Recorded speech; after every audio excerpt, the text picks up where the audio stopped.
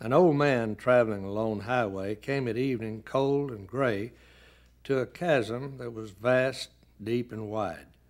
The old man crossed in the twilight dim, for the sullen stream held no fears for him, but he turned when he reached the other side and built a bridge to span the tide.